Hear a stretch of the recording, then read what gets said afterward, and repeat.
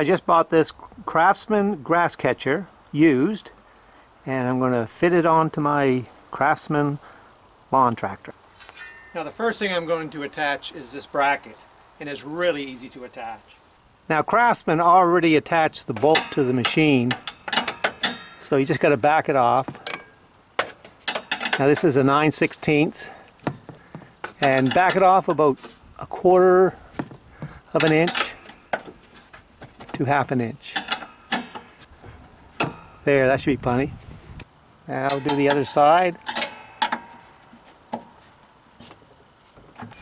Now this is the bottom of the bracket. I pull this pin out. Now this goes into the trailer hitch of the machine. Now first you want to connect these to your bolts. Slide that in there.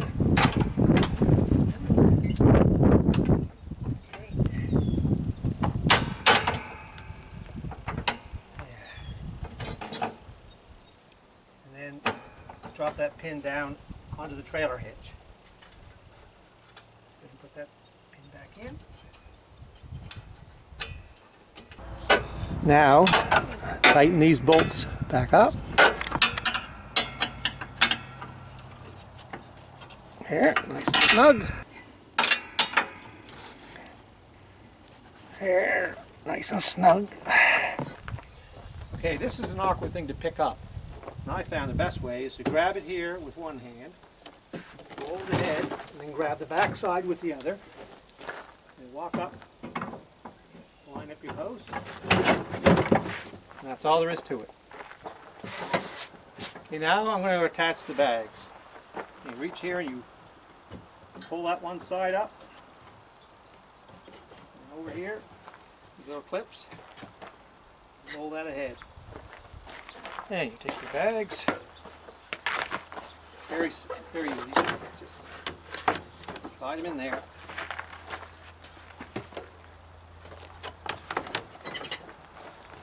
Make sure they're laying flat on your poles or the frame.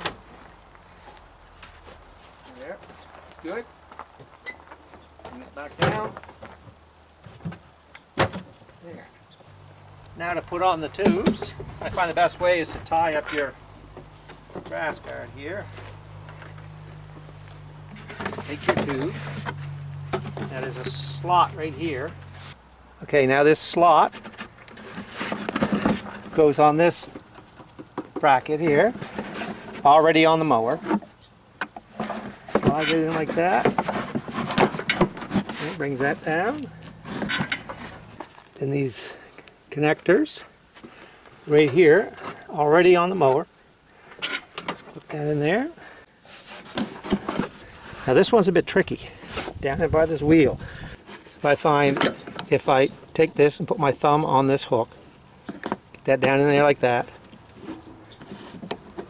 and then bring it down to the hole, and I grab the rubber here, give it a little push, and there, she clipped right on. It's in a bad spot. Now this is the final step. Take this tube and you shove it through this rubber hole here. Shove it up in. Bring it back on this tube. Line them up. Take this little rubber clamp and put that on there. Now this has a this here indicates if the grass is flowing through. If this isn't turning, she's either full or your thing's plugged up.